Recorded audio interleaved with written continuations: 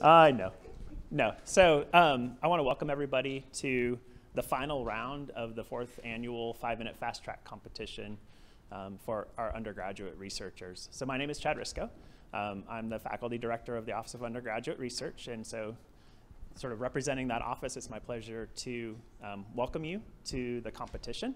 I'll note for everybody that's sitting in the audience that this is being live streamed on Facebook.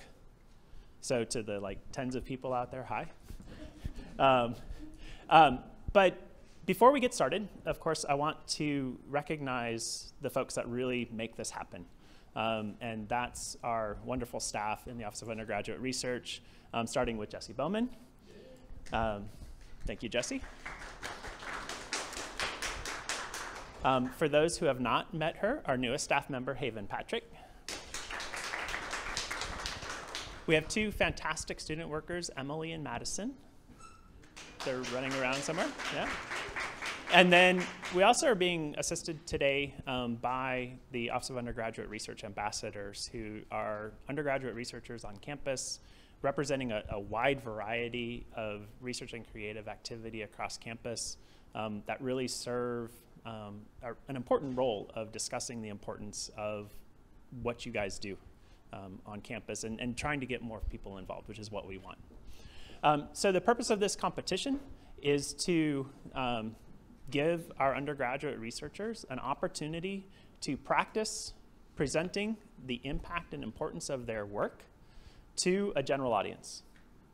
And that's not easy, right? As scientists or as people who are often dive deep into a particular topic, we love jargon, right? And that jargon is often difficult to get around. And so this is an opportunity for them to work on those skills, and so that we can really tell, so that they can tell their stories, but as an institution we can tell this, tell better stories about what we do here at the University of Kentucky.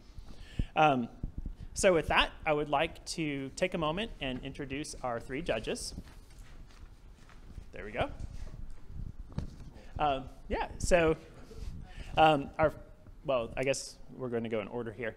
So the first judge there on the right is Rodney Andrews. Dr. Andrews is a Senior Associate Vice President for Research. He's also the Director for the Center for Applied Energy Research and a Professor of Chemical and Materials Engineering in the College of Engineering. Next, we have Dean Christian Brady. Dean Brady is the Dean of the Lewis Honors College, and he is Professor of Modern and Classical Languages, Literatures and Cultures, and Jewish Studies. That's a lot to say. So it's a lot of, is that the department with the longest title? Yes, it's a department that has about 8 different disciplines in it. Yep. Yeah, so it's pretty impressive, the things that are there. And then finally, we have Ms. Tanya Phillips. Hello. Ms. Phillips is the director for the University of Kentucky Office of Technology and Commercialization. And so if you have a technology that you are creating, Tanya's the person to talk to. And she may reach out to some of you afterwards, right? Based on what you guys present today.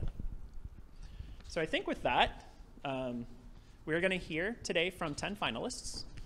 We started with 17 about 10 days ago in the preliminary rounds. And so these are 10 that were judged to be, I don't want to say the best, right? But you guys rose to the top, right? It was an excellent competition that we had a week ago Monday. And, the scoring was very tight. So, it's a real honor for us to have you here to share your work and to show us what you've got to present. So before we get started, because I think it's time that we do that, I do want to go over the rules real quick. So there's going to be an introduction slide. So when you come up, that introduction slide will be there. You will introduce yourself, and then you will start your presentation when we click the slide over, okay? For your presentation, you will have 5 minutes, and 5 minutes only. If you hear, thank you, Dean Brady, the bell, you need to stop talking, right?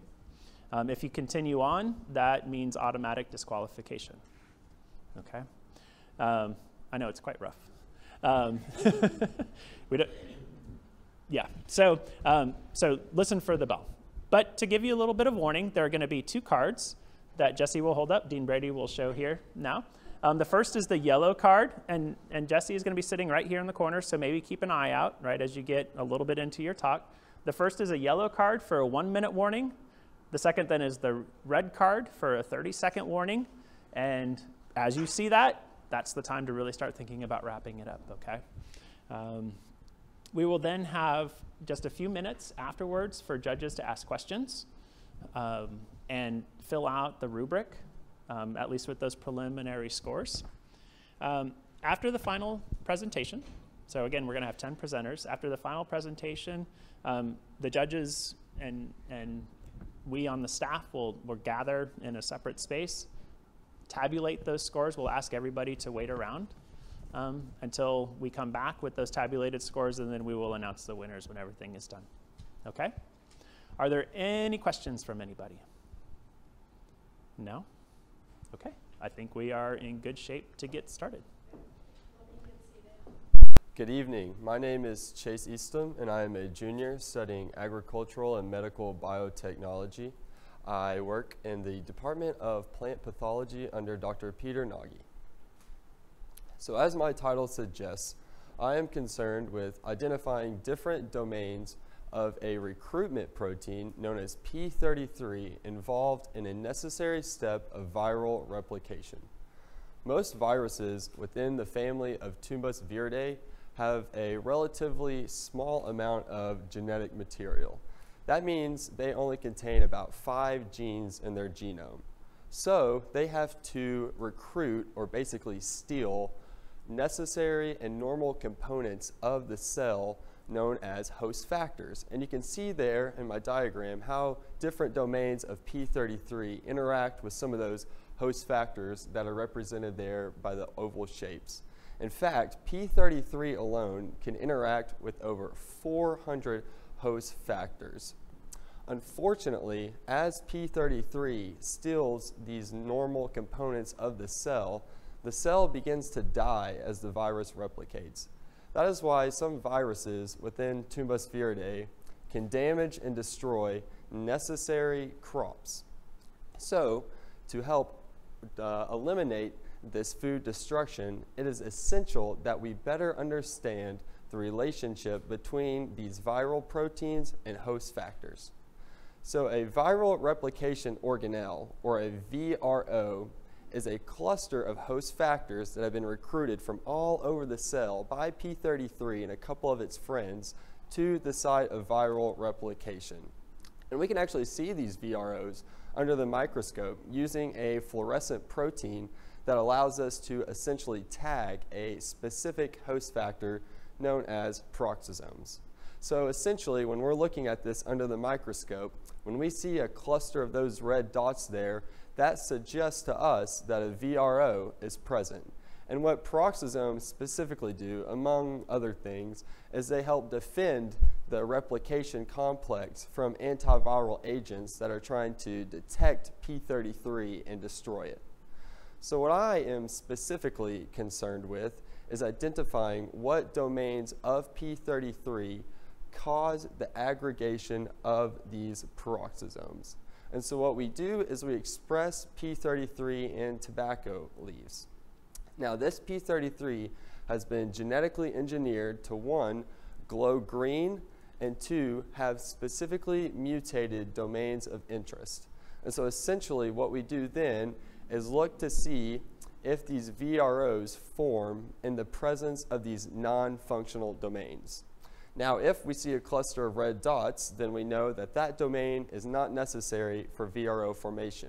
However, as you can see, whenever we mutated the transmembrane domain, we didn't see a cluster of red dots. So we know that the transmembrane domains, which are highlighted there and those yellow blocks, are necessary for the aggregation of these peroxisomes. So how do we express what we have concocted in the lab into these cells? It's a process known as agroinfiltration. So a postdoc in our lab genetically engineers these genes here to glow green and also have the mutated domains. Then he puts them in a vector or a plasmid, which is similar to a circular gene, amplifies the amount of plasmids, and then basically hands me the plasmids at this step here. And then I put them into a different type of bacteria called agrobacterium. And basically, agrobacterium does all the work for us once we inject the agrobacterium into the plant, because it thinks that it is injecting its own plasmid into the cells. So what we are able to take away from this is that P33 actually bonds with itself.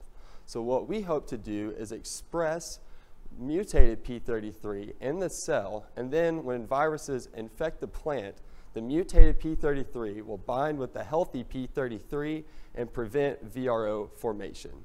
So all in all, we are concerned with better understanding the communication, or the dance, so to speak, between these host factors and P33 to block the viral replication process and prevent necessary food destruction.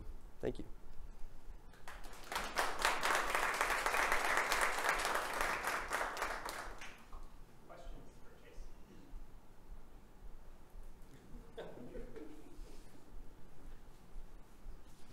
Well, Chase, I'm kind of the canary in the coal mine here, being the humanist.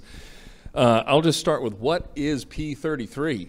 So P33 is just the name that we've given to, based off its molecular weight, it's about 33 kilodaltons. It's just a protein that my professor has termed the master regulator of Tumbus viridae, because it is a recruitment protein that serves a variety of roles in recruiting all of these different host factors to the site of viral replication, so that a couple of other viral proteins can then help use all of these host components to replicate the viruses. That was good. Thank you very much. So I'll just ask, have you been able to look further down the line to see how this might be used in a commercial application and in what types of crops? So we are not necessarily to that next step yet, but to answer that second part, some of the crops that we are concerned with are tomato plants and cucumber plants. And so our next step, to kind of understand how that bonding happens together, we are actually going to change some of those green rings to blue, and then watch specifically how P33 interacts with other P33, more so than how it interacts with those red dots, which are the peroxisomes. I just have a question more about the slide than anything. What are we looking at where it says location and cell? Okay, yes, that's a great question. So in the first three pictures here, we have blocked out the background so that you can only see the P33 and the peroxisomes. But basically that location in the cell is essentially just a photo that we took with regular light in the cell. And so you can see right here, this is actually the membrane of a cell. And so it just helps you understand a little bit that these photos weren't just concocted in a laboratory. They actually were in a plant cell. Other questions for Chase? Let's thank Chase.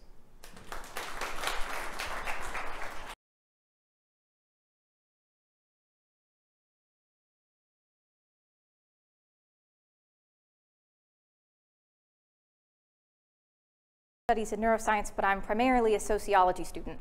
I've had the great honor of conducting research here at UK for the last 3 years, and also in collaboration with Louisiana State University this summer under the supervision of agricultural economics professor Dr. Jared Penn. When was the last time you considered swatting at a bee? Do you remember what came to mind or how you felt? According to polls from the USDA, virtually all Americans, up to 95%, agree in the importance of pollinator biodiversity and the creation of efforts like pollinator habitats.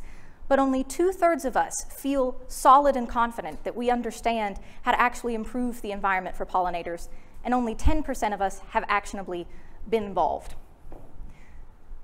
In an effort to try to eliminate the barriers for implementation for more pollinator-friendly practices, specifically regarding lawn care, our LSU team provided a survey that was provided through Qualtrics survey and advertised through online means and proliferated. And as you can see, you have the results of 1,317 respondents. Our survey had components ascertaining respondents' ability to identify common insects, including the honeybee, their willingness to install or pay for or implement pollinator-friendly practices, and if they had conducted this type of implementation before. Take a moment, if you will, and try to answer the first question provided above in the component, and see if you can identify a honeybee out of the 6 photographs. If you answered E, you would be one of the 40% of respondents, low number, that correctly identified the honeybee among commonly misidentified insects such as yellow jackets or bumblebees. We also identified that 25% of the respondents had a fear of honeybees, which they acknowledged may have an impact on their behavior to harm or to help them. We also had 12% of respondents say that they had an allergy to bees. And in their written responses, respondents acknowledged that this may be the reason why they felt less likely to implement or change their practices. 82% of our respondents said that they felt like pollinators were critical to the environment, and 95%, again like those national polls, said the environment was important to them in any way. In the second component that you can see above, we used an ordered logit model, which means that we coded their information, a number 1 for whether they agreed or had already implemented the practice, a 2 whether they were unsure, and 3 if they disagreed with the practice. And if you see a more positive coefficient, so a higher number, it means that they were more opposed to the implementation or unwilling, and a more negative number means that they were more willing to implement.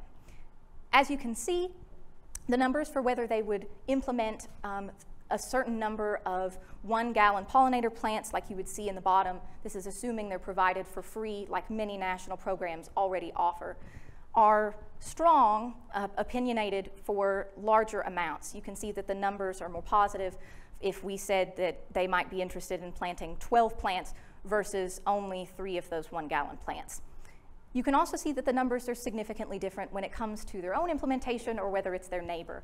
We asked because we were trying to consider social pressures in this, and their opinion on whether their neighbor did it was, that's okay with me, that doesn't involve any work on my part. What was complicating, though, is that the lawn mullet theory is one that's commonly held in ag econ, meaning that you're more likely to let things grow up in the back, you're not worried about the HOA, and you might be more willing to implement practices that are good for our pollinator friends. We found, though, that there was no statistical significant difference between those responses, which is not something that we expected to see. And then in the third component, for pollinator plant implementation, we were seeing whether they had put these in their yards before. And only around 9% of respondents, and you can see broken down by species what they'd used in the past, had ever planted any of these in their front or backyard of any kind. This is on par with national polls that say around 10% of people might have been involved in some way, shape, or form. What we're hopeful for is that many people were willing to plant maybe 3 free 1-gallon plants, and that they don't think particularly badly about milkweed or coneflower, for example, especially once they get educated. When the costs are removed and knowledge is improved for people, their implementation to help our pollinator friends drastically improves. And we hope that's what will provide a brighter ecosystem starting in our own backyard. Thank you so much, and I'll be happy to answer questions.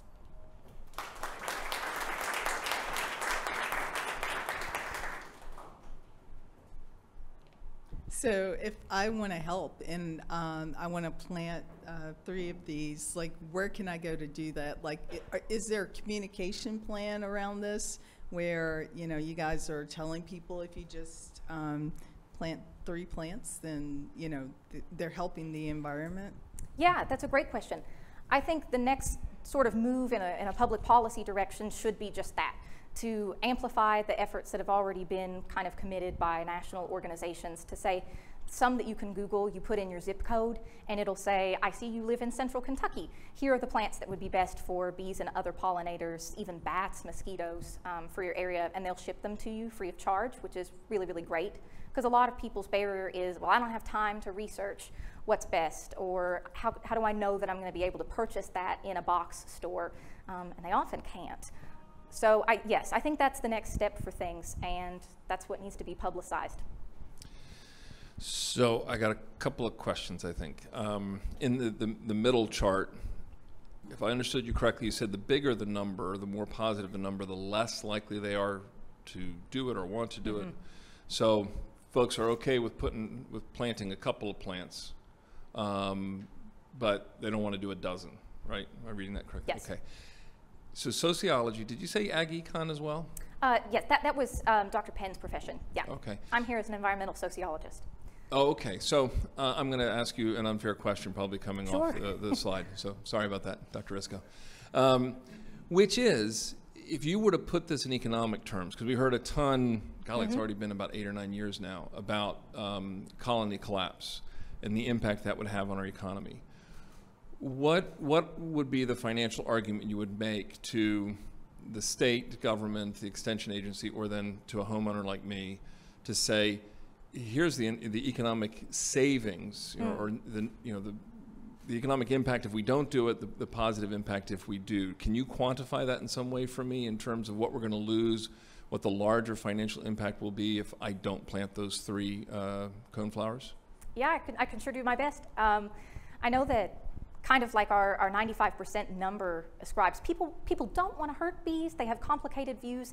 They don't quite have all of the knowledge of how the bee is going to hurt them. They're very unlikely to sting you. If they do, you can even be very patient with them, and sometimes they'll even twist the sting around on their own because they didn't want to sting you to begin with, and they don't want to die. So if you can keep that patience, sometimes they'll leave. I know it hurts, so we don't always have that patience. But bees are one of the most critical things, and pollinators in general, which is many species, it includes birds and many others too, are so critical to our food system and our ecosystem.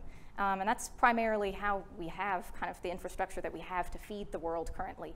And if they are dying, yes, by those numbers, that's up to 40% annually due to colony collapse and then other issues. We don't really have a backup plan other than more spending than what would be for this to create the new houses or artificial systems to replace what they do in our world. We need them. Thank you, Emily. Andrew, any other questions? I think I'm good. All right. Okay. Thank you. Thank you.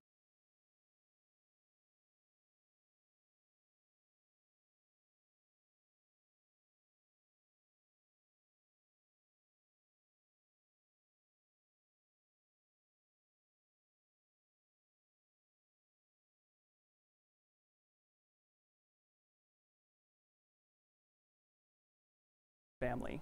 You chat, you eat lunch, and overall you have a great time. Unknown to you, however, is that the deli meat you had on your sandwich was contaminated with bacteria.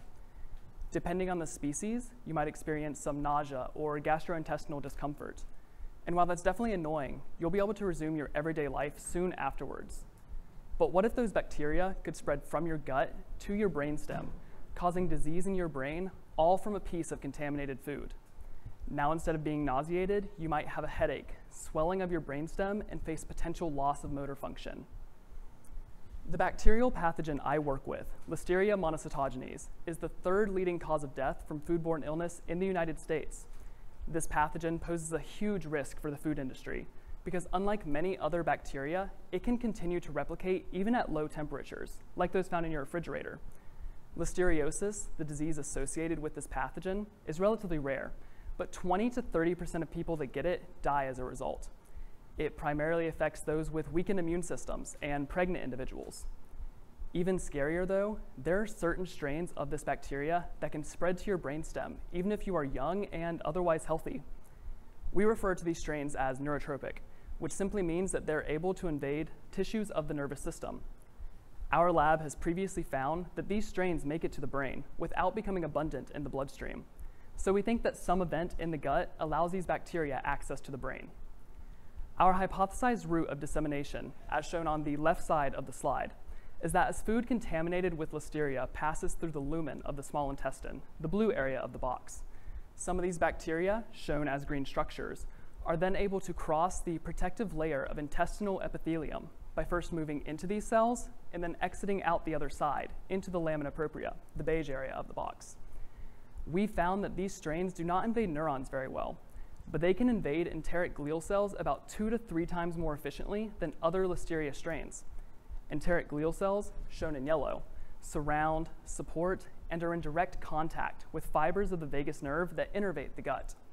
So, we think that these strains first invade into these enteric glial cells, and then utilizing cell-to-cell spread, a mechanism Listeria frequently uses to move throughout the body, They spread from these glial cells directly into the adjacent neurons.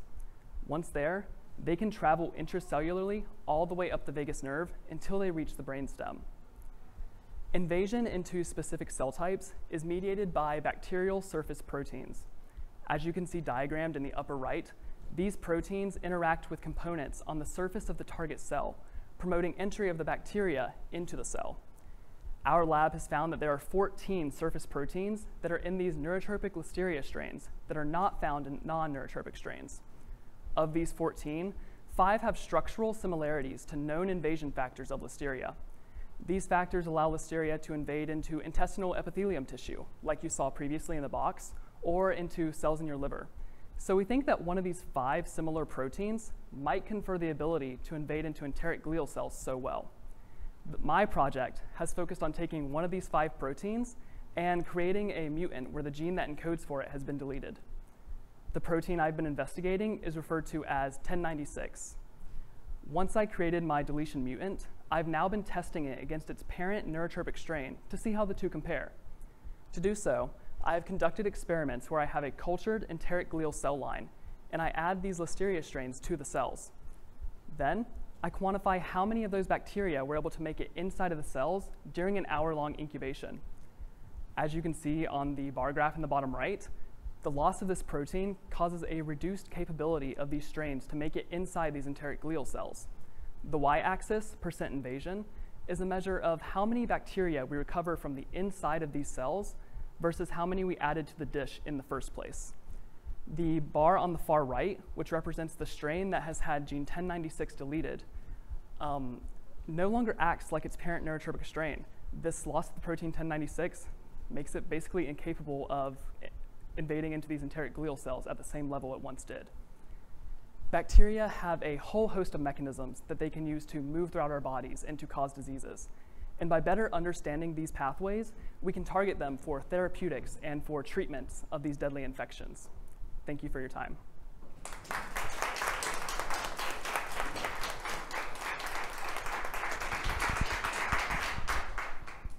Thank you, Tanner. Very clear, and even for me. So, a question occurs to me, though, in terms of therapy, therapeutic use. That is, how would a consumer, one consuming food, how would you know you need this? How quickly do you hypothesize that the Listeria is going through the gut and up into these cells? Would a patient have enough time to know, ooh, and take a Tums equivalent of your 1096 and away you go? Yeah, I guess it would be something that would cause that to happen. But yeah, that's a fantastic question. We're not exactly at that stage yet, and unfortunately, the issue with Listeria is that frequently you don't know whether you have consumed that bacteria until later on. And even more so, these strains that possess neurotropic capabilities are from a genetic lineage that have not been studied very well in the Listeria field, so we don't know that much about them at all. In terms of our mouse model, they typically make it to the brain about 4 days post-infection. So potentially some sort of therapeutic could block the majority of bacteria getting to that point. But it would take a lot more research to figure out exactly what symptoms might occur in the early stages of that infection and being able to predict whether that infection would actually progress to the brain or not. Okay, first of all, now I'm scared. I'm going to go home and clean out my refrigerator. So what is the current standard of care, and has there been any comparison to that in terms of treating Listeria? So the current way that we treat listeriosis in patients is just with normal antibiotics. The primary issue is that, as you can see from the hypothesized route of dissemination, these bacteria spread primarily intracellularly, and antibiotics aren't able to cross that cell membrane to make it inside of our cells.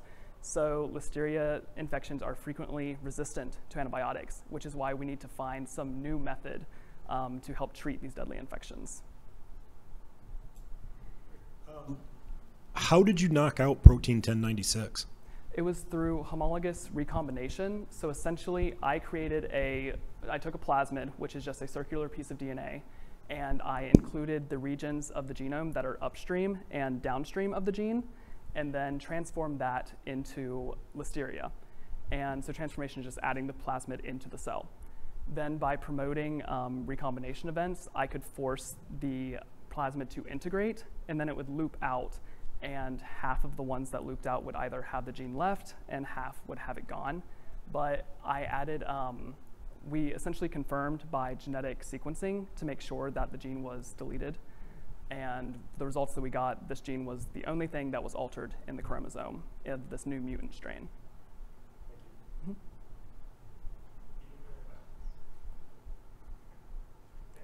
Thank you so much.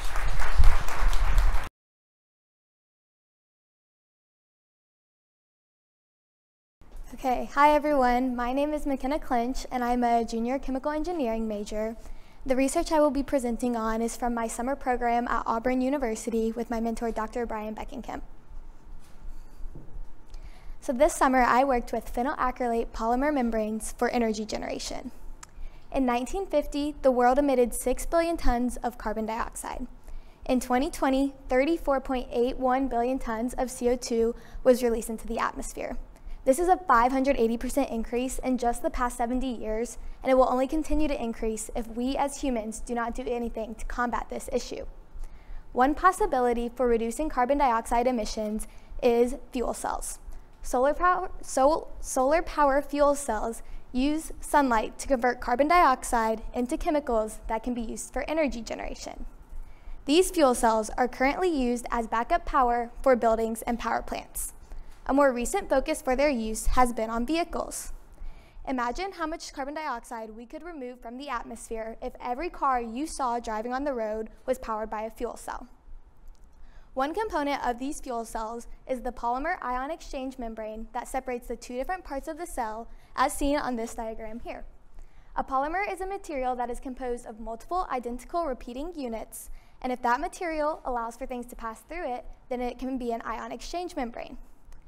This membrane is crucial in limiting the crossover of the reaction products that occur in the two different parts of the cell. Without this membrane, products from one side of the cell would go into the other side where they could be converted back into carbon dioxide.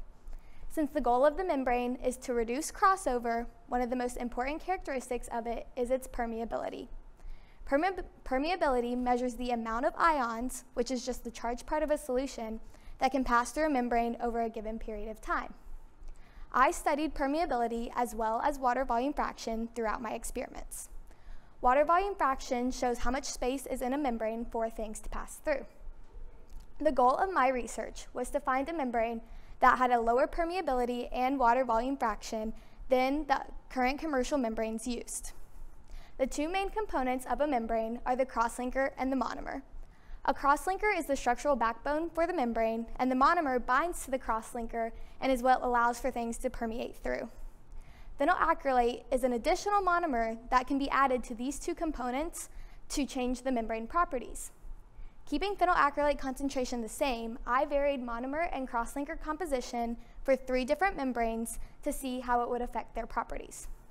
To do this, I created solutions of these different compositions and allowed them to set in an oven for 10 hours.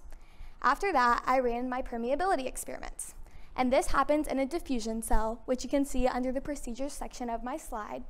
A diffusion cell contains a receiver cell and a donor cell with a membrane separating the two different parts. The receiver cell has distilled water with a conductivity probe in it, and the donor cell has salt solution in it. Over time, salt will permeate through the membrane into the donor cell.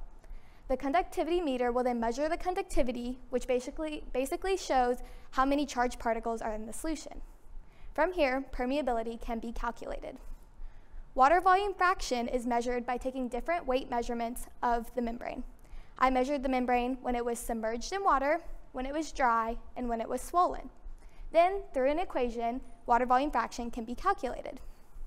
My results showed that as monomer composition increased, permeability and water volume fraction increased as well. The membrane with 0 monomer composition actually had permeability values 3 orders of magnitude lower than the other 2 membranes I measured. The water volume fraction results are used to strengthen the permeability results as the results were consistent. If there is a lower water volume fraction, then there should be less space in the membrane, so it's harder for things to pass through. And that is what my results concluded. Based on my results, the phenylacrylate membrane with 0 monomer concentration is the most promising membrane to be used in a fuel cell. Based on its low permeability and low water volume fraction, it will provide minimal crossover from the two different parts of the cell. However, water volume fraction and permeability are just 2 of the membrane characteristics that have to be tested before it can be put into an actual cell. If I had more time, my next steps would be to study these other characteristics and see if having 0 monomer concentration negatively impacts the characteristics. After all this testing, the final goal is to have a membrane that could be put into a fuel cell that can replace the current membranes that are inefficient and expensive that we use today. Thank you.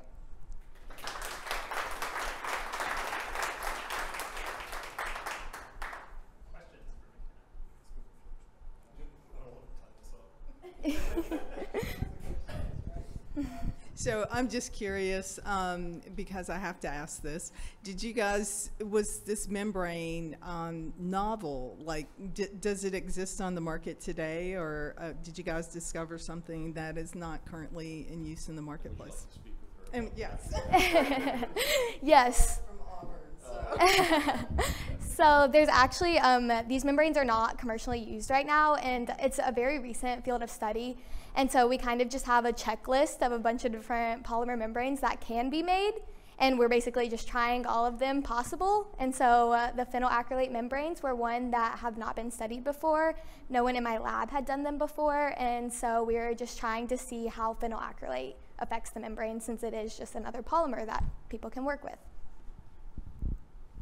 This should be an easy question. So it's about your fuel cell. So I'm assuming this is a hydrogen fuel cell. Is that what we're talking about? That hydrogen is what comes out as the fuel? Yes. Okay, so that equation. Yes, right here. That's okay. So we're reading left to right in that instance, and fuel. What you have fuel there is just hydrogen, right? Yes. So well, the fuel is also a product of these different chemicals. So formate, acetate, and ethanol, and then hydrogen is also produced in that. And so combining these chemicals together is what okay, so produces. It's not a like, pure hydrogen no, fuel cell. Okay. No, the energy is not just based from the hydrogen. Gotcha. Thank you. Mm-hmm. yeah. But they're not too bad.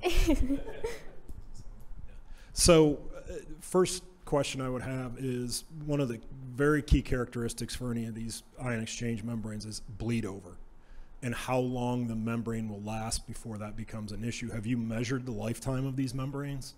So current commercial membranes are lasting about 2 to 3 weeks. And so that's obviously not ideal. We don't want to replace a membrane every 2 to 3 weeks. And that is not something that I have done tests on yet, because we are just trying to find membranes that would work first before we could even test them in a fuel cell. And so we have to study all these other characteristics before we worry about the bleed over. Okay, and then in your permeability or permeability measurement, what did you look at crossing the membrane? So I used 4 different salt solutions, and I used formates and acetates.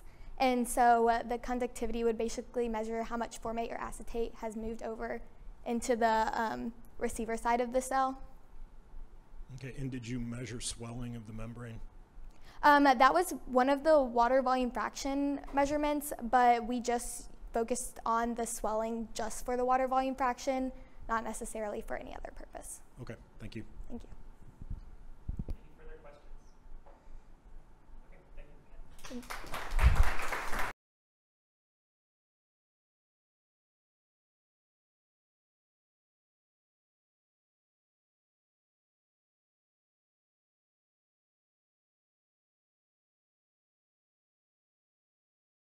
I'm a senior neuroscience major, and I research with Dr. David Rogers in the Department of Molecular and Cellular Biochemistry. When you think of chronic disease in Kentucky, what comes to mind? For me, it's type 2 diabetes, which has been diagnosed in 14% of Kentucky adults. That's 1 in 7 Kentuckians, or almost 475,000 people. My lab is a part of the University of Kentucky's Diabetes and Obesity Research Priority Area and seeks to improve understanding and treatment of type 2 diabetes. Specifically, we study the insulin-degrading enzyme, which we like to refer to as IDE. If you're curious as to what IDE looks like, I've included a model on the far left of my slide. IDE is a human protein responsible for breaking down molecules like insulin and the amyloid beta peptide, which is involved in the development of Alzheimer's disease. Furthermore, diabetes patients often develop Alzheimer's disease later in life, so understanding how IDE functions could someday explain why these diseases occur together and enable the development of life-changing drugs. Now, before I joined the lab, our team established that the insulin-degrading enzyme is typically located in the cytosol, or general water-filled compartment of a cell. Insulin is a hormone, which means that it travels through the bloodstream, moving from cell to cell. Like most molecules we find in human cells, insulin is brought into the cell through a process called endocytosis, when it is packaged in a small, membrane-bound compartment called an endosome. The diagram near the center of my poster demonstrates this process, where the large gray boundary represents the cell. Insulin is represented by the green dot. Insulin receptors are blue. Endosomes are represented by the large purple circles, and the insulin-degrading enzyme, the molecule we are studying, is represented by the green rectangle. We know that IDE gets inside endosomes. It has to in order to break down the insulin trapped inside, but we don't know how. Our hypothesis is as follows. The insulin-degrading enzyme interacts with a molecule embedded in the endosome lining, called a phosphatidylinositol phosphate lipid, or PIP for short. My project involves measuring the binding affinity of healthy human IDE as compared to mutant versions of the protein. We call this healthy, naturally occurring IDE wild type. Binding affinity is a measurement of how tightly IDE binds to the molecules with which it interacts, and can be measured through a process called an ELISA assay.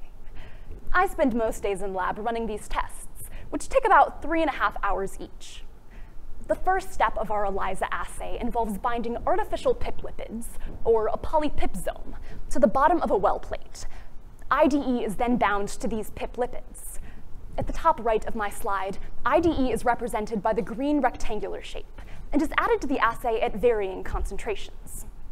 Primary and secondary antibodies are then bound to IDE, followed by a substrate, which fluoresces yellow to indicate it's been broken down by IDE.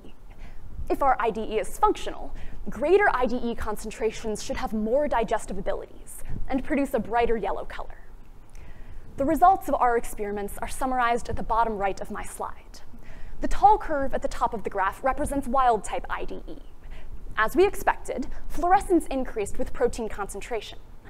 The curve coming partway up the graph represents a mutant form of IDE with reduced digestive abilities and reduced PIP interactions.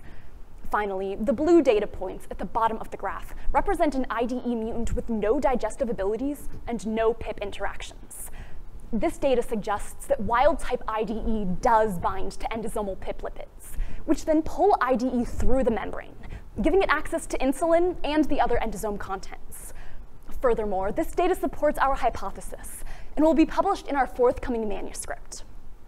To reiterate, the insulin-degrading enzyme is involved in the development of Alzheimer's disease and type 2 diabetes. The true value of this research, therefore, comes from its therapeutic applications and its potential for drug development. Considering 1 in 7 Kentuckians is currently being treated for type 2 diabetes, these drugs could have life-changing impacts. I feel incredibly lucky to have been a part of such monumental research, and I cannot wait to see how our findings revolutionize healthcare. Thank you.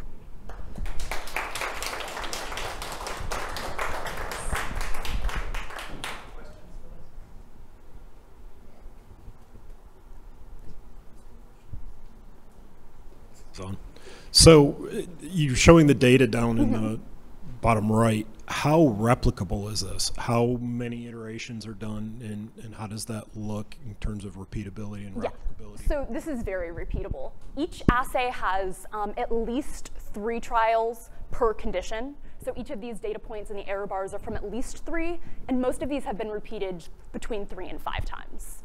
We have pretty low margins of error, so we expect this will continue to be repeatable. We are still finishing up a few of our control tests before we go forth with publication, but this is very consistent, very strong data. So just to be clear that I've understood, because I didn't drift off, but I mean, I was with you and I wasn't. So your final chart there, so what we're saying is the IDE, this is our insulin degrading enzyme, that's bad. So IDE is essential to normal physiological processes. So that's the normal. But if it's overactive or underactive, that can have biological consequences. So then tell this idiot again what we've got on your chart on the lower right. Yeah. The wild type is just normal, yes. healthy IDE. Yes. It is connecting with PIP. Yes. And that's good, we think. We're trying to understand how it gets inside. Oh, I see. the Okay, cells. okay, I see. Yes. And gladysonite is nowhere to be seen. Sorry, bad joke. So no, nobody knows what I'm saying. Okay, all right. Thank you. I don't even know where to ask a question on this, Lexi, but thank you again. Actually, I've got one other question, yes. kind of random. Did you do 4-H public speaking by any chance? I was in speech and debate. There we go. Well done. Thank you. Thank you. Okay, thank you. I just sort of thought it was going to be some sort of mystical, magical combination of the two. It can be. It absolutely is. This is actually like a scientific conference.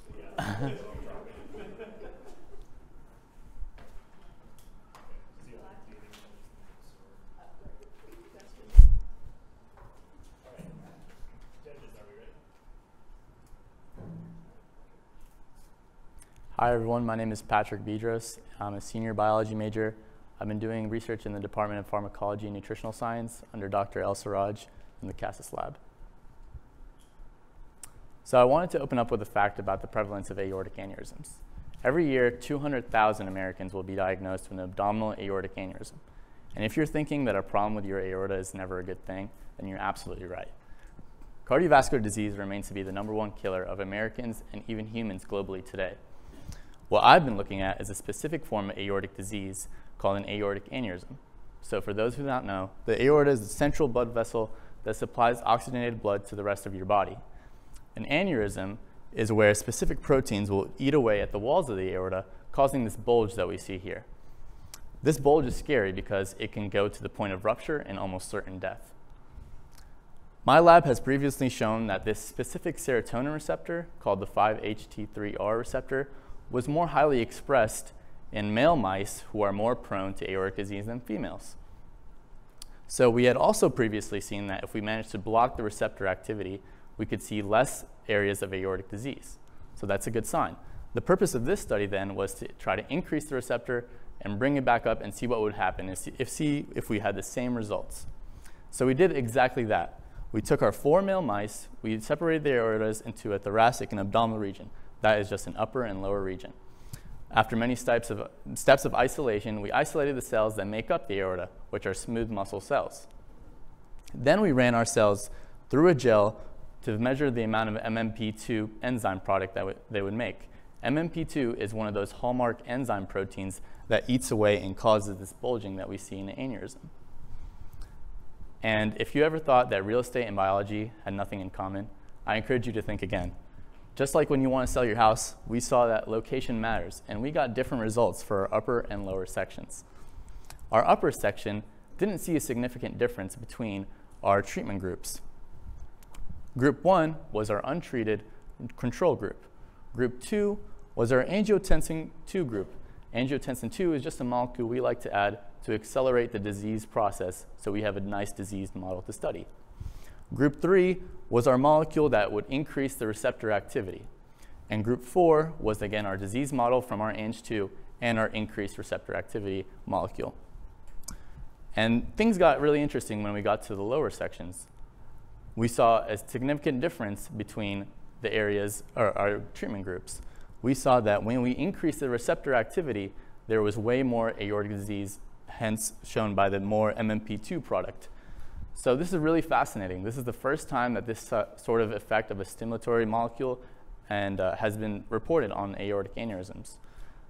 Immediately down the line, we'd like to take a look at why this effect is so different between the different regions in our female mice as well, who do not exhibit this kind of one-sided effect of disease. Further down the line, we'd like to explore this as a preventative route for maybe decreasing the amount and development of aortic aneurysms that we see in the future. This study is really just one big step of a larger puzzle, and we'd like to use this to further our understanding about aortic aneurysms and how they can develop. Thank you.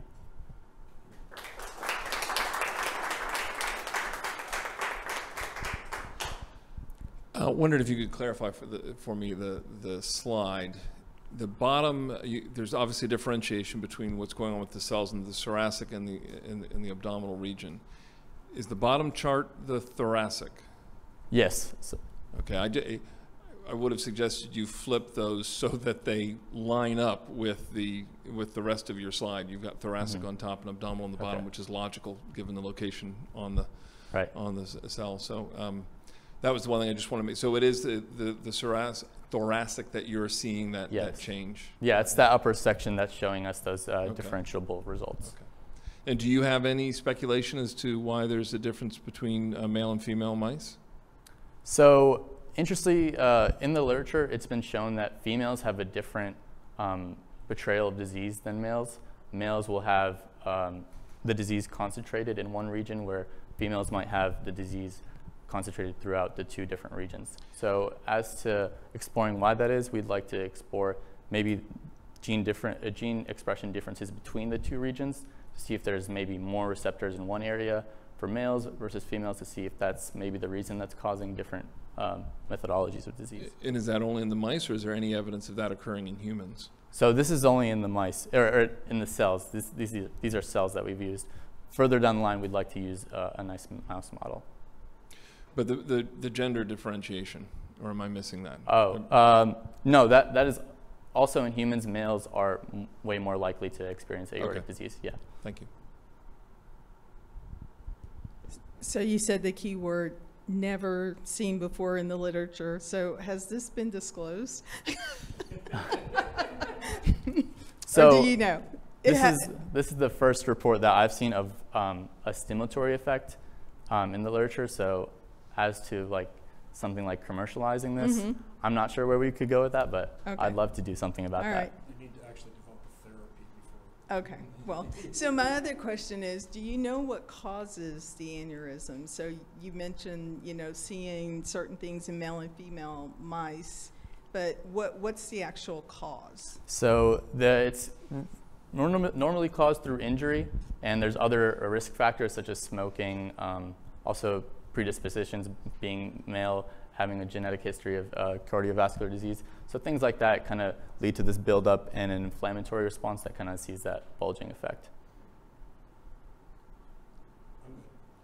Okay, Patrick, thank you. Thank you.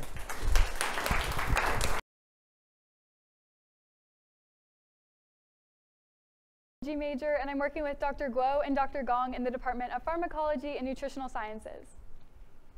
My research revolves around a very important receptor named glucagon-like peptide 1, or simply GLP-1. But before I dive in deeper, I'd love to share with you why I care about this specific molecule in the first place. 1 in 3 Kentuckians is at risk for diabetes. Type 2 diabetes is an illness characterized by an impairment in the way the body uses and regulates sugar for fuel. It's also one of the most prevalent, costly, and life-threatening diseases facing modern society, bringing with it a host of complications, ranging from heart disease to foot problems requiring amputation. The heat map in the top left displays distribution of diabetes in the US, and Kentucky is red hot. An emerging class of drugs being used to treat type 2 diabetes is the GLP-1 receptor agonists, or in other words, activators. These drugs function similarly to the GLP-1 hormone produced naturally in your body.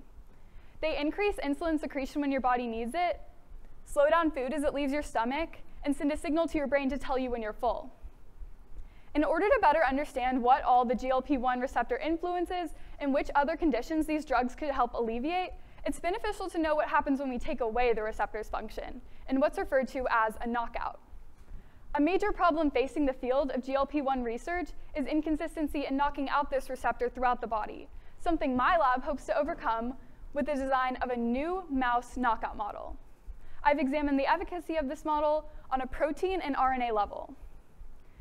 In order to accomplish the knockout, we followed the experimental design shown in the bottom left. The mice depicted in red contain specific, identifiable DNA sequences called LOXP. These sequences serve as cut here markers, and the orange mice contain the DNA scissors. More properly, they contain Cre recombinase, an enzyme that recognizes 2 consecutive LOXP sites and excises the DNA in between. The Cre in these mice is bound to a human estrogen receptor, as shown in the diagram to the right of the mice. This means the Cre can't enter the nucleus to access the DNA unless bound by the drug tamoxifen. Therefore, the genetic makeup of the yellow mice we've bred, combined with an injection of tamoxifen, should get rid of the GLP-1 receptor. But how do we know if this has actually worked? On the right, you'll see graphs obtained via 2 methods, displaying the relative protein and RNA expression, respectively, of the GLP-1 receptor in wild-type mice versus our first generation of knockouts. A technique known as Western blotting allows us to visualize the relative expression of a specific protein using antibodies. We, of course, expected that our knockout mice would have a lower level of expression of the GLP-1 receptor protein than the wild types. These results are shown in the left column of graphs. Quantitative real-time PCR is a procedure that shows us a tissue's amount of RNA, which will eventually be translated into protein, and these results are shown in the right column of graphs. The hypothalamus region of the brain and an area of the small intestine were examined due to their role in metabolism. In both of these tissues, there is dramatically less GLP-1 receptor RNA expression in our knockouts than in wild types. For protein, this result is less pronounced, but still significant or trending towards significance. The liver, however, tells a different story. As you can see in the bottom right, the liver of our knockouts show no difference in GLP-1 receptor protein or RNA expression compared to wild types.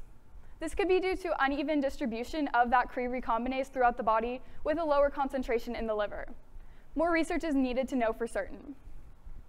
Overall, the data shows that our model has great promise for knocking out the GLP-1 receptor throughout the body, but low success in the liver requires further investigation.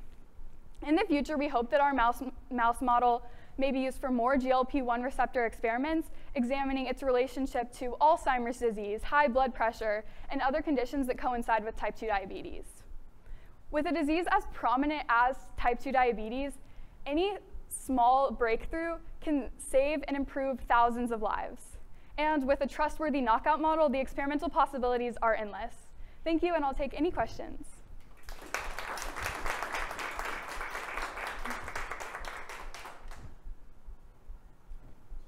So first of all, I think you are missing a great opportunity since you're working with mice to not call it GLEEP.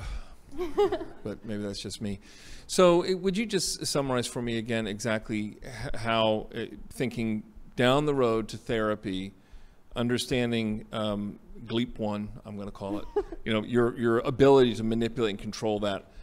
If I've got diabetes, what hypothetical kind of therapy would this create for me? So there's actually GLP-1 receptor agonists on the market currently that are being used to treat type 2 diabetes. So one of the most popular is called semaglutide. You've probably seen it in commercials as Ozempic. So that's already being used. It's like a weekly injection given to type 2 diabetics, and it works how I mentioned by increasing insulin secretion and like lowering appetite. But moving forward, we want to look at how if we administered Ozempic or similar GLP-1 receptor agonist drugs to alleviate other conditions. So most immediately, we want to look at high blood pressure. We want to see if it could have like a dual benefit in that way, and therefore kind of alleviate some of the heart disease and other problems that go along with type 2 diabetes and make it as much of a problem as it is. So I actually read an article about Ozempic last week, and it's the new Hollywood drug. So people are taking it to lose weight. And have you thought about that? I know that you mentioned that it lowers your appetite or whatever. Have you guys looked into it as a weight loss drug by chance? Yeah, so Ozempic is actually the first ever FDA-approved drug for obesity because it does have that appetite-reducing effect. I haven't heard of whether that's been misused. I assume if it's being labeled as a Hollywood drug, that might have some negative connotations. But yeah, it essentially sends that signal to your brain and tells you that it's time to stop eating. So that's how it decreases your appetite in that way. I'll ask the same question I asked before. You're marked down that your end value is 3 for all of these, so that's your replicates. How reproducible is this? Did you do this with 3 separate strains of the mice that you produced, or was this done all from one litter and then just you did 3 mice for each treatment? Yes, the N is the sample size, which is 3 mice in this case, which admittedly is small, which for this yellow graph here, you can see it's labeled not significant, even though it looks pretty close. We're thinking that with a greater sample size, we would see a greater difference. But yes, we were just testing the same strain. These yellow mice here are first generation of this knockout model, and looking at really whether that gene is knocked out or not. Like, we wanted to see if it worked so that moving forward, we would be able to use that model. And this probably is beyond what you were looking at, but do they breed true if you use that second generation? Yes, so if we breed the yellow mice with other mice that contain those LOXP sequences, even if they didn't contain the Cree, it should also be a knockout. So it would be able to continue that line. And in terms of the Western blotting, the quantitative real-time PCR, that's all very reproducible. It's a standard technique. But in terms of the mouse model, it's kind of hard to get your hands on one right now for this specific protein, which is why we're trying to find one that works for our lab. And then moving forward, it would be interesting to see how we could spread that to other labs, given that the mice in red were gifted to us from another lab, and then the orange mice, we actually purchased those from a laboratory. So the actual procedure, very reproducible. The act of getting the mice that you need to carry it out is a little bit more difficult. Okay, thank you.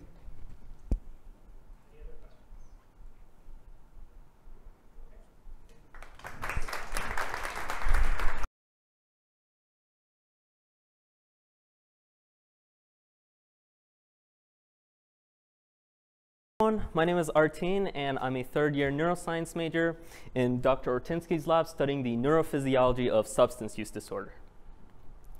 The National Institute on Drug Abuse reports that currently there are 5.9 million Americans with a crippling cocaine addiction. One of the primary reasons why so many chronic cocaine users find it so difficult to break their addiction is due to the withdrawal symptoms that they experience, including deficits in cognitive flexibility. Cognitive flexibility is the ability to adapt one's behavior and thinking in response to changes in the environment. Something as simple as switching from one task to another requires a functional cognitive flexibility. And while there are multiple studies showing conclusively that withdrawal from extensive cocaine use impairs cognitive flexibility, the underlying neurological mechanisms by which this occurs remain to be an unsolved mystery. There's a certain group of receptors on the neurons of the brain called serotonin 2A receptors, and there are studies showing that these receptors facilitate cognitive flexibility. As it turns out, one of the regions of the brain called the claustrum has an extremely high density of these serotonin 2A receptors, which leads us to hypothesize that cocaine withdrawal impairs cognitive flexibility by altering the activity of the claustrum. Now, I want you all to put yourselves in the shoes of this little rat in the top middle figure. Previously, you have received 7 daily injections of cocaine or saline, but you haven't had them in 6 days. You find yourself inside the little box with 2 levers and a cue light above each lever. The left cue light turns on, and so you press the lever under the cue light, and congratulations, you get a tasty sugar reward. The next trial comes along, but this time the right cue light turns on, and so you press the right lever and are once again rewarded. After 10 consecutive correct responses, you successfully pass the visual discrimination task, and then comes the next day. You are now on your 7th day of withdrawal. And so I put you in the box, the levers come on, the left cue light turns on, and so you press the left lever, but you get nothing.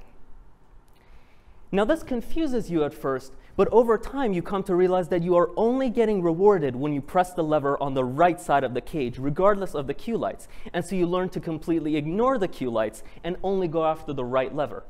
The lower the number of trials it takes you to reach the passing criterion of 10 consecutive correct responses on the spatial discrimination task, the quicker you adapted, and so the better your cognitive flexibility.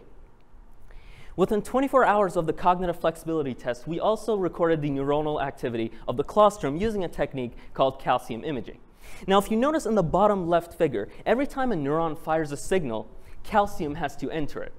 Well, this is the whole basis of calcium imaging, because if we inject the claustrum with a fluorescent calcium-sensing virus that glows every time it senses calcium, we'll be able to see neurons glowing every time they fire signals, as you can see in the bottom middle figure. But so what did we actually find? Well, as it turns out, we did not observe any cognitive flexibility differences at a 7-day withdrawal. However, when we further broke up the groups by sex, we noticed something very interesting. Within the male subjects, the ones undergoing cocaine withdrawal exhibited stronger cognitive flexibility, whereas the opposite trend was observed in the female subjects. Now, these results are not quite conclusive yet because of the extremely small sample size we had. However, it does suggest that there could be sex differences in cocaine-induced cognitive flexibility effects. And as far as calcium imaging goes, we found no significant differences between the claustrum activity of cocaine and saline groups. However, when we applied ketanserin to the claustrum, which is a serotonin 2A receptor blocker, this diminished the activity of the claustrum overall, but it did so much more profoundly in the claustrum of cocaine subjects.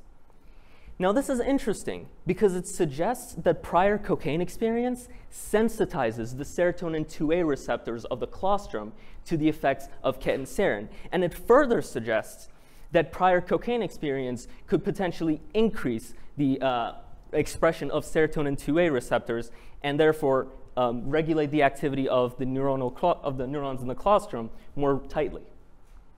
Now, the claustrum and ketanserin are both very heavily understudied, so we really don't understand why this could be happening. However, hopefully with future experimentation, we'll be able to find out and finally answer the question of how does cocaine withdrawal impair cognitive flexibility so that we can better look for treatment outcomes and therapeutic options. Thank you.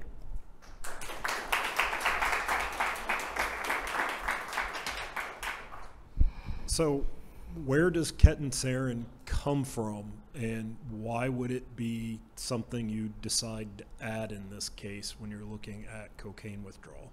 Very good question. So ketanserin, as I kind of explained, it's a serotonin 2A receptor antagonist. So what it does is it blocks these serotonin 2A receptors and prevents serotonin from binding to them and essentially causing the neuron to fire signals. Now, we decided to add this ketanserin aspect kind of last minute as a way of, so we initially predicted that there would be differences in claustrum activity between cocaine and saline groups. And we figured that if there are differences, that for instance, cocaine withdrawal increases the activity of the claustrum, maybe we would be able to bring it back down to the normal level using ketanserin. And so we kind of wanted to try out this hypothesis. But instead, we ended up finding something completely unexpected, and that's that we don't see differences normally in ACSF, which is just artificial cerebrospinal fluid. It mimics the aqueous environment that the brain sits in. But when we applied ketanserin, now we notice differences between saline and cocaine groups. It's pretty interesting. Do you have a hypothesis as to why it reacts differently in males and females? Why the? Yeah, and that's a great question.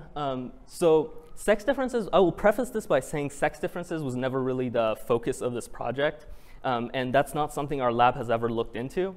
And I'm not too well read up on it. However, it could be. Now, assuming we replicate this study and we observe similar results, because keep in mind again that these results are not conclusive. We cannot say with a sample size of 11 spread across 4 subjects that there are definitive sex differences.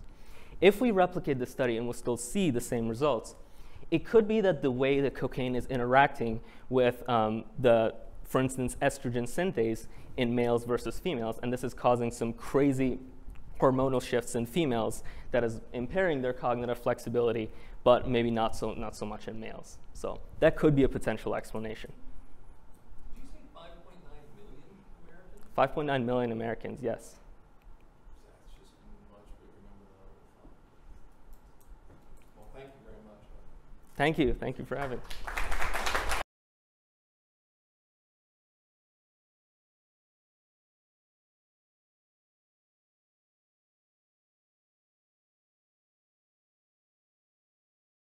I am a senior biology major, and I work with Dr. Matthew Gentry in the Department of Molecular and Cellular Biochemistry.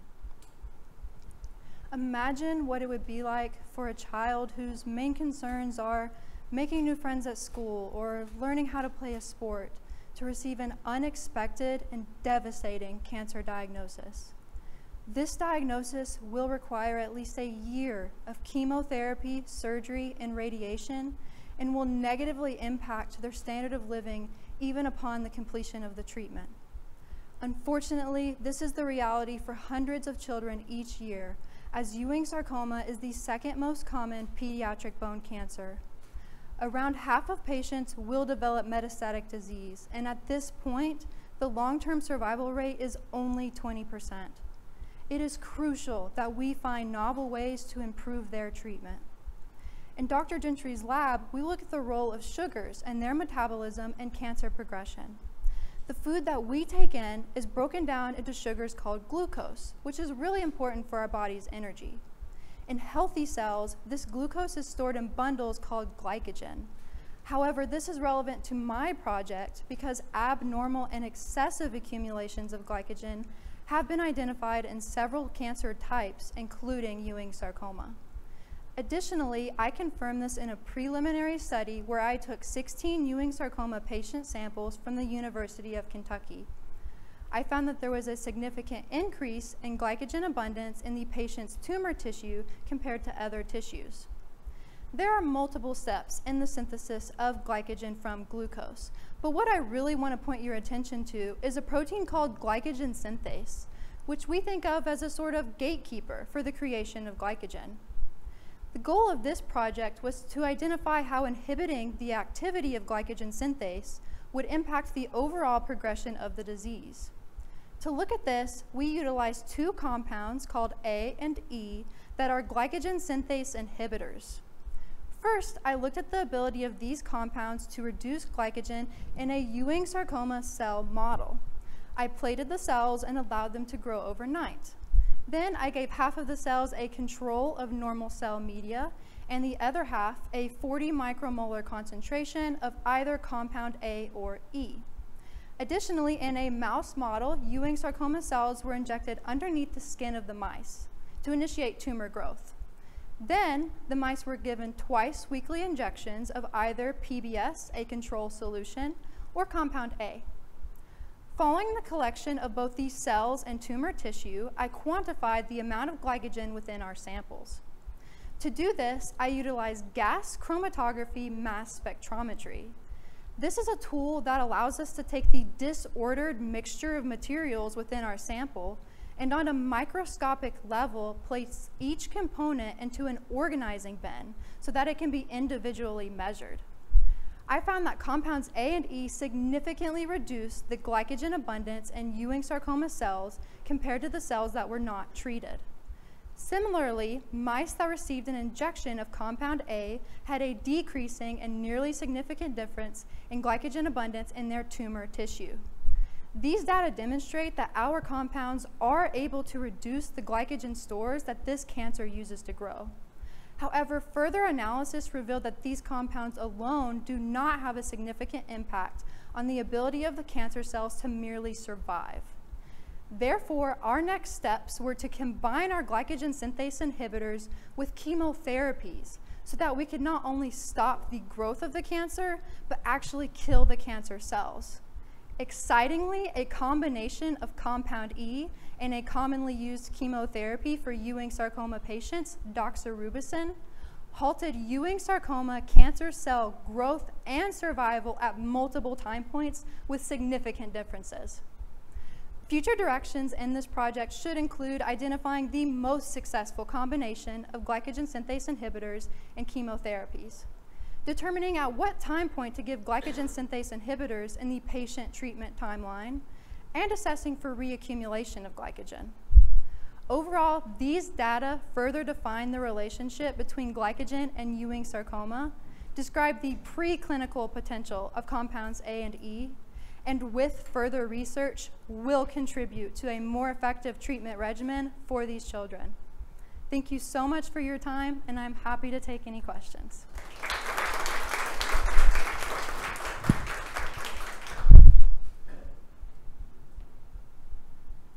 So where are you on testing the glycogen synthase with chemotherapy drugs? Are there trials or more research coming up around that?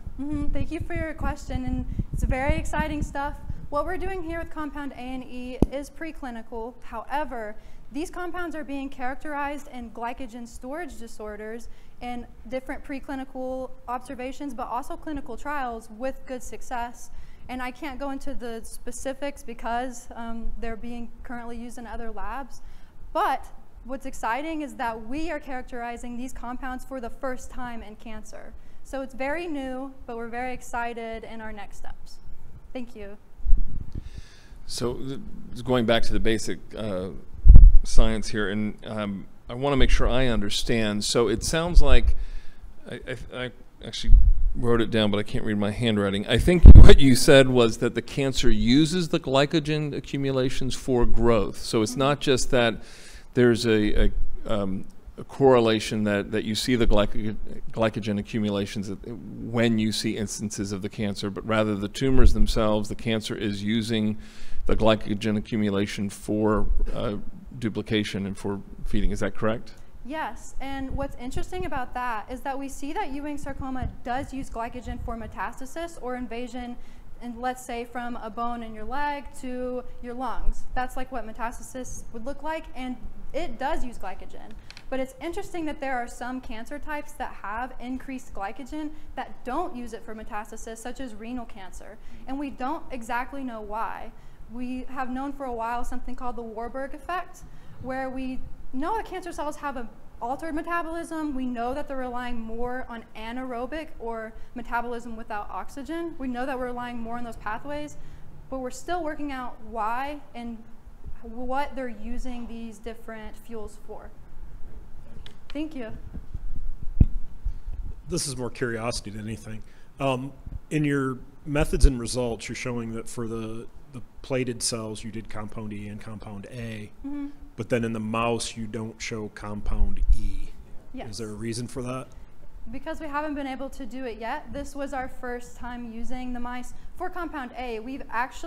This was based on a preliminary study where we used a naturally occurring glycogen synthase inhibitor called guaiacol, where we not only saw reduced glycogen, but we actually measured tumor volume throughout the study and saw that guaiacol significantly reduced tumor volume as well. We couldn't do that here because the mice that we were using had some fur and it would be difficult to measure with a little ruler.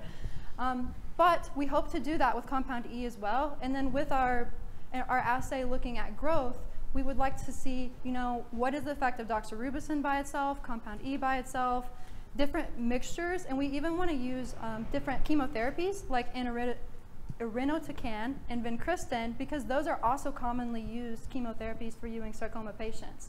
So all in a nutshell, we have so many exciting plans. We're just not there yet. Is there also the plan then to use compound A with the chemotherapy treatments? Yes, we would hope to do that and even bring in different glycogen synthase inhibitors, maybe try what they would call in the clinic cocktails of chemotherapies. These kids usually get 2 or 3 chemotherapies at a time. Thanks. Thank you. Thank you.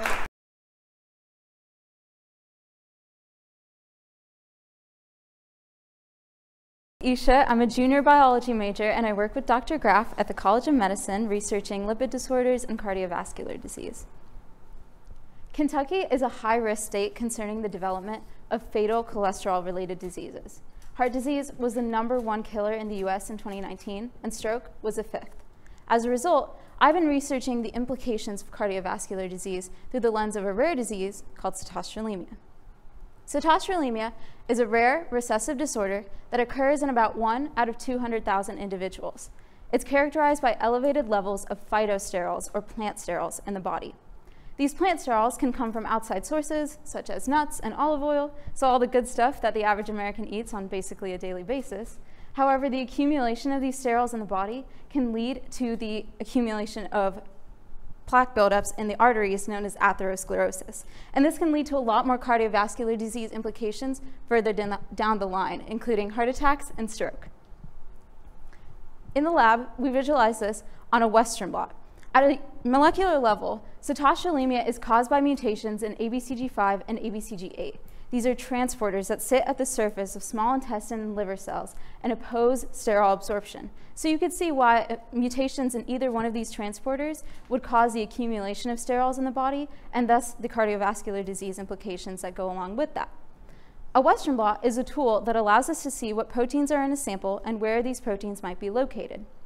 When G5 and G8 are working properly together, they come together in the endoplasmic reticulum, move through the Golgi apparatus, and then reach the surface of small intestine and liver cells. Here, they demonstrate a double band pattern on a Western blot. When there are mutations in one or both of these transporters, this is represented by a single band pattern on a Western blot. My mentor demonstrated that only when G5 and G8 are working properly together do we see an increase in cholesterol concentration in a mouse model, seen in this bar graph. This classifies them as an obligate heterodimer, which is a fancy word meaning that they need each other in order to work. Basically, it's kind of like a toxic relationship. When G5 and G8 are working properly together, this means that they can oppose sterols properly. But when there's mutations in one or both of these transporters, things can go south very quickly. Well, a couple of months ago, some researchers up at Cornell reached out to us inquiring about 3 novel sitostralemia-causing mutations that they had found in a 400-patient lipid study. Furthermore, they found that one of these mutations occurred in the green transporter, ABCG8, and had the characteristics of being a dominant allele. 3 out of 400 patients and a dominant allele is not very rare or recessive as sitostralemia. As a result, my mentor and I hypothesized that maybe sitostralemia is actually more common than previously believed. And based on other mutational analysis we've done in mutants in G5 and G8, we began to hypothesize about where these 3 mutations might be stopping in this process. In order to do this, I did a process called site-directed mutagenesis, where I made my 3 mutations, computer engineered them, and then put them into a bacterial cell through a process called transformation. Once I did that, I confirmed that I actually made the mutation through a process called Sanger sequencing, and then I transfected or introduced my mutations into a liver cell line. We use liver cells because that's where G5 and G8 are most prominent. After that, I extracted the protein and ran a Western blot. This Western blot is seen to the right side of the screen. In that very first lane, we see G5 alone, we see that characteristic single band pattern. In the third lane, we have G5 and G8 together, and we see that characteristic double band pattern. In the last 3 lanes, 4, 5, and 6, those are my mutations, and we also see that double band pattern. From this, I could conclude that my mutations were occurring outside of the endoplasmic reticulum because the sugar modifications that cause that upper molecular weight band occur in the Golgi apparatus. So they have to be reaching the Golgi, they're just getting stuck somewhere else along the way. In order to discern exactly where they were getting stuck, we decided to do a process called immunofluorescence, which is looking at fluorescently tagged signals in a cell under a microscope. In that very top picture, we see G5 alone, and that signal is concentrated to the nucleus. We know this because the nucleus is in blue, and G5 and G8 is in red. Underneath it, when G5 and G8 are together, the signal is spread out throughout the cell and is even reaching the surface. In the bottom 3 panels are my mutations, and we can see that the G5, G8 signals are in weird compartments in the cell that we don't entirely know. But in the future, in order to assess exactly where they might be, we hope to put these mutations into a mouse model and measure cholesterol concentration. We also hope to learn more about ABC transporters because they carry a lot of weight in other diseases such as cystic fibrosis. And finally, we hope to learn more about cardiovascular disease through treating sitostralemia. Thank you, and I can take any questions.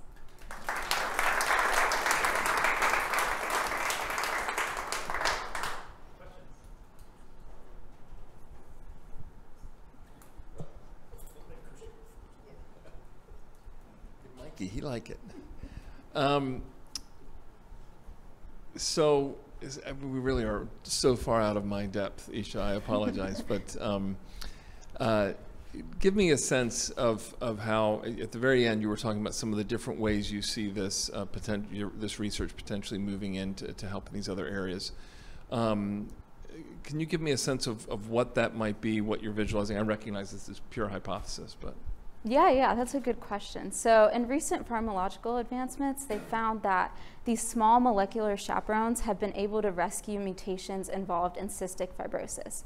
And that's important because cystic fibrosis is an ABC-regulated disease. So these are also ABC transporters. Therefore, we're kind of building a hypothesis that if those treatments work on that ABC transporter, maybe it'll work on our guy too and help rescue mutations involved in sitoshrelemia and eventually treat sitoshrelemia. So that's kind of a future step that we're looking at.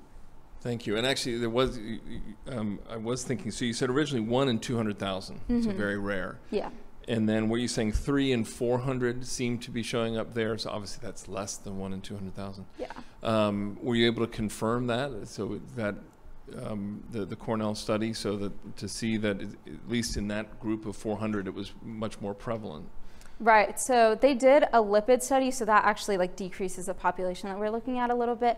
But what's interesting about sitoshrelemia is that it's a rare recessive form of a different disease called familial hypercholesterolemia. Okay. And so it's often misdiagnosed as that, and that's why we think that it's actually more common, is because it keeps getting misdiagnosed as FH, and then patients aren't able to understand that they have this disease instead. Very good. Thank you. This is also a little bit outside my area here. What mutation did you cause? I mean, what did you actually change about this so that you know that it's actually something significant? Right, so the 3 mutations that you see down there are the mutations that I caused, and so 2 of them are in ABCG5, which is this blue transporter, and then 1 of them is in ABCG8. So we basically just cause some sort of mutation that doesn't allow them to come together, doesn't allow them to move through this process, and basically doesn't allow them to function as they should be functioning. And so that's what's being represented there. So Isha, I just want to say to you and to everybody else, by the way, you all have done a tremendous job here. I know you're our last presenter, and I just want to say limitations on, for example, my knowledge and comprehension does not in any way diminish the work you all have done and your presentations here. So Isha, thank you. You've done a tremendous job, as have all the students here. Okay, so as Dean Brady just said, this was awesome. I mean, this was really fantastic. I think everybody did outstanding. And to see the growth actually from 10 days ago to today is super impressive, I think, for all of you. So I think we owe them another round of applause for the great presentations today. And then for everybody in the audience, I think we owe the judges a round of applause, not only for their time and scoring, but also for the quality level of dad jokes that have been shared. So let's thank our judges. And so what we're gonna do now is we're gonna let everybody relax for a few minutes. What we're gonna do is the judges will go to a sequestered area somewhere unbeknownst to everyone else, just behind the wall. And we're gonna tally all the scores and discuss, and then we will come back when those discussions are done and announce the winners, okay? So should we say, what, at least 10 minutes? Yeah, so let's give yourself at least 10 minutes, maybe for a break, and then start heading back here after that. So I have 6:50 now, so let's say at 7 o'clock would be the earliest that we'll start doing things, okay? All right, thank you, everyone.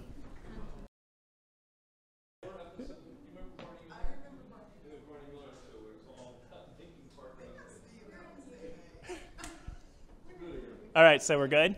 Yes.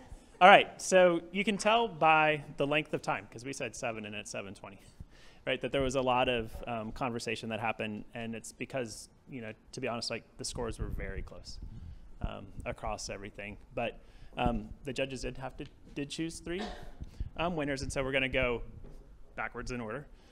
So 3rd place is Patrick Bedros.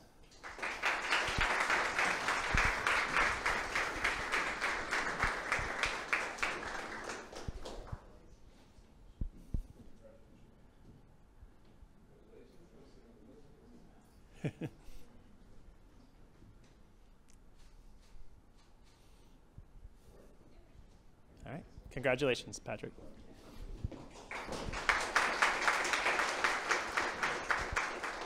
All right, so second place is Tanner Durst.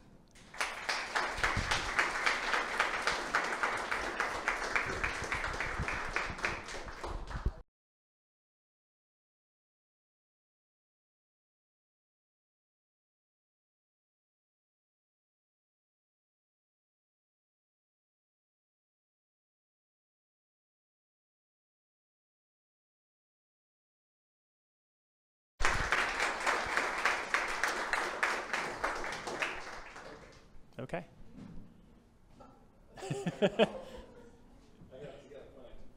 There you go. All right, and so first place this year is Kaylee Bolton.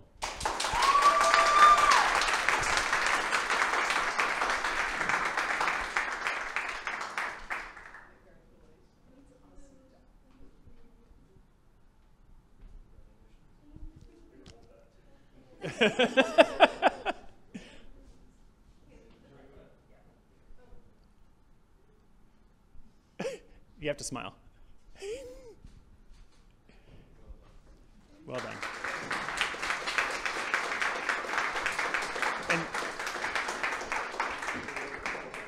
And so we do have certificates for everyone, and so and goodie bags. So do we want to announce everybody's name and have the rest of everybody come up? Okay, so just to, again, to clarify, no, you need to take the goodie bags up there. So just, yes, we are a well-oiled machine in the Office of Undergraduate Research. No, this was a fantastic competition, and so we do want to congratulate everybody. So we'll start just in the way that we ran the competition. So Chase Eastham.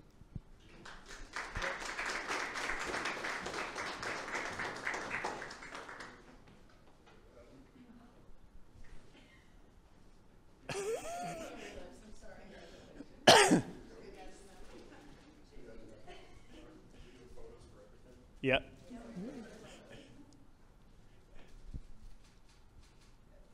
Good.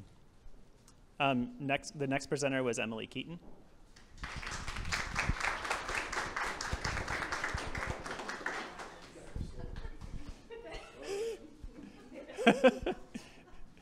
We will get there.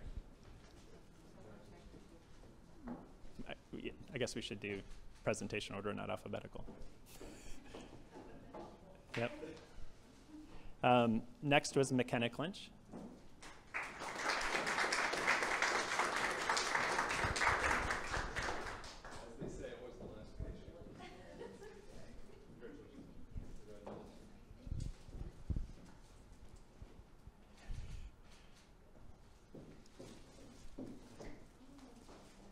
Next was Lexi Naletti.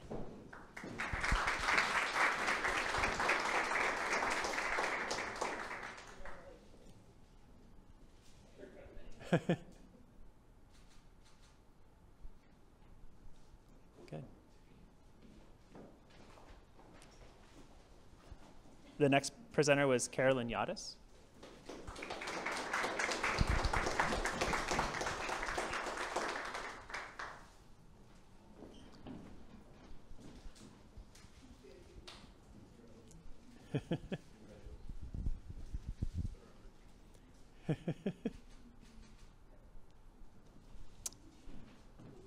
Up next was Artine Asadapouya.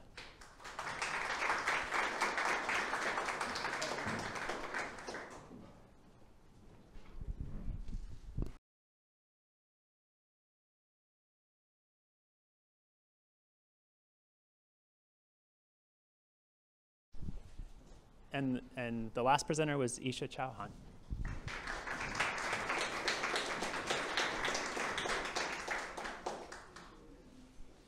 Yep.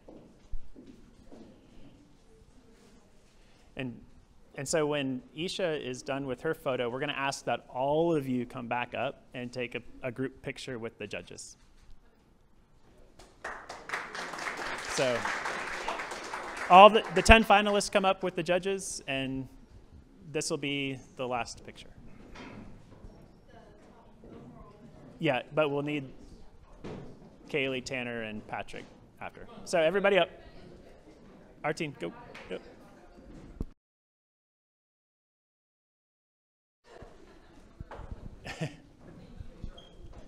So Isha, tag, and Caroline, tags.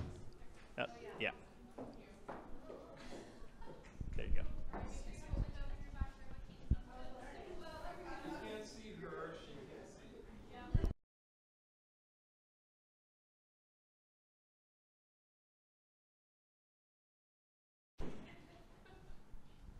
Again, so congratulations, everybody. This was fantastic.